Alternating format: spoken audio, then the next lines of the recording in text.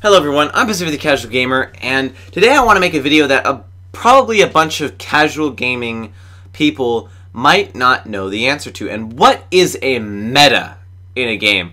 Sometimes you play with a pro at the game and you hear the word meta, okay?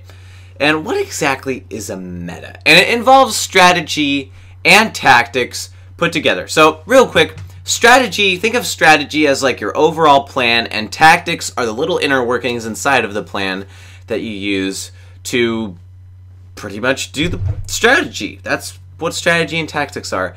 So when you play a video game, if there are any skill sets you can upgrade, or anything you can really upgrade that's not on like a set path, like a great example of this is Zelda. Okay, Zelda, you're kind of on a set path to upgrade your equipment.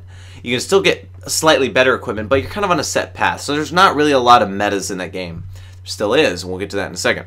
But take a game like League of Legends, Smite, Skyrim, Kingdom Come Deliverance. Those games all have vast amounts of skills, vast amount of leveling up, and there are metas. Metas are the combination of strategy, tactics, and skills that combine to be better than everything else. So let's just take Skyrim for example, okay? You are a one-handed fighter, okay? You can upgrade, let's just say you want to be a one-handed axe fighter. You would upgrade one-handed axe skills. That creates a one-handed axe fighter meta. And then beyond that, let's just say you upgrade restoration so that you can upgrade, you cast a spell, you make it so your one-handed axe is even more stronger. You're creating a meta right there. Your axemanship is by far better than someone who tries to be an all-rounder. Alright, now when we get to Zelda, Zelda's got the metas only with the potions. Okay?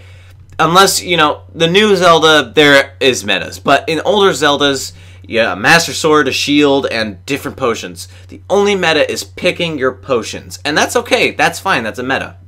Strategy games have metas too. Clash Royale. You have 8 card choices. You can pick whatever you want. It is very clear in that game that some decks are better than others. Okay? If someone's deck is better than yours, they have a better meta than you. Okay? And even in Clash Royale, though, the game is pretty balanced. Most of the top metas only win about 60 to 65% of their games anyways. So, they have to take into account, balancing and stuff. But generally speaking, metas are in any game that you can pick what type of strategy, what type of tactics you have. And those are at your disposal. All games don't really have to have metas.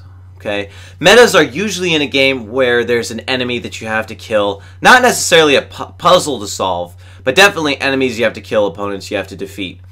And some metas are random, like PUBG. Sometimes you spawn, everyone knows this, sometimes you spawn in, you have a shotgun and a pistol. Sometimes you spawn in, you get a sniper rifle and an AKM. Okay?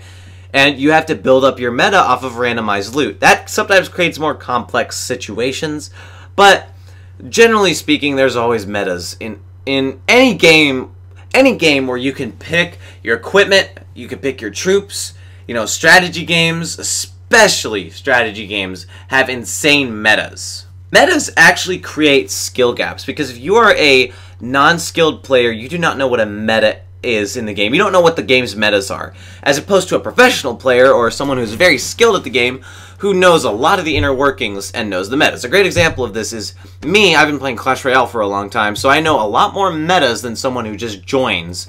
Plus, I have access to more cards and more cooler stuff, honestly, because I'm a professional. Not really. But, if someone just comes in, they're not going to know the metas of Clash Royale. Metas are very, very important to pro league scenes. They create a kind of 4D chess game. Because you have, in general metas, and then you have alternate metas and all this other stuff. A great example of this is in, like, League of Legends or Smite. If you have a character that does high damage, someone's going to give like a tank character high defense. To beat the defense, you have to get rid of your damage and add penetration. So then the defensive character has to add penetration defense. By lowering their defense, then you up your attack.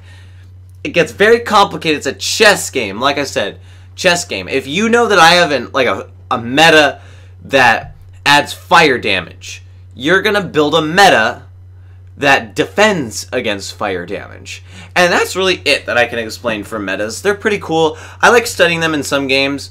You know, character builds are metas. You know, Clash Royale has good metas. So does PUBG. I'm trying to figure out some meta skills for that. But that's it for this video. Let me know what you thought of it in the comments below. Subscribe if you're new for more gaming and casual gaming videos. I'm Pacific the Casual Gamer. I suck just as bad as you do at video games, and I will see you in the next episode, stream, vlog, or Steam and post of whatever I decide to make.